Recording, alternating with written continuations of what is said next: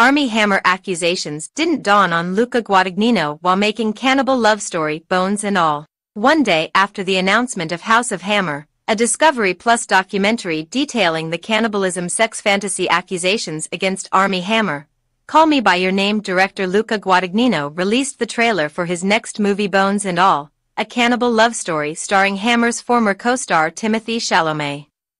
While many on Twitter were quick to connect the theme of Guadagnino's upcoming movie with the allegations against Hammer, the director insists it's only coincidental. "It didn't dawn on me," Guadagnino said in an interview with Deadline ahead of the Venice Film Festival. "I realized this afterward when I started to be told of some of these innuendos on social media."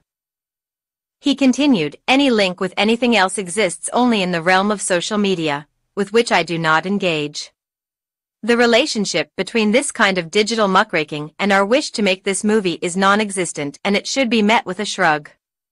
I would prefer to talk about what the film has to say, rather than things that have nothing to do with it." Guadagnino said that Bones and All, which is based on Camille D'Angelis' 2015 book of the same name, has been in development for a number of years. Waving off any link between Hammer and his next film, the director concluded, "The muckraking of social media doesn't address anything constructively, and the idea that this very profoundly important fight for equality can be misdirected in this way is something that frustrates me greatly." Premiering at the Venice Film Festival, Bones and All reunites Guadagnino with Chalamet. Taylor Russell, Michael Stuhlbarg, Andre Holland, Chloe Sevigny, David Gordon Green, Jessica Harper, Jake Horowitz, and Mark Rylance also star.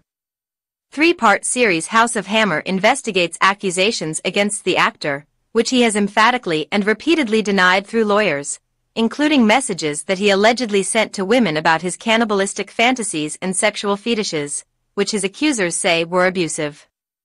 The trailer for the docuseries features two of Hammer's alleged victims giving on-camera interviews and sharing screenshots of messages and audio of voice memos they claim to have received from the actor.